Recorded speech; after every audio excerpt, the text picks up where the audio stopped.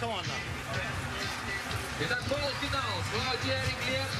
So time for the women's small final. Claudia Riegler against Ester Ledecka. The wind picking up in the start area. This for the bronze medal here in Moscow.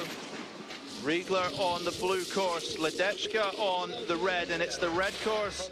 And the rider from the Czech Republic that's well out in front at the halfway point. It's going to be Ester Ledecka of the Czech Republic. She takes the bronze medal by over half a second in Moscow, continues her good run of form from the parallel giant slalom tour. And that will put Ledecka at the top of the overall parallel standings. Well, Riegler running very wide in that small final, trying to avoid the ruts. When the ruts are so deep, they can bounce you out the end and you can lose your line. That's what happened to Riegler there. So Ledecka takes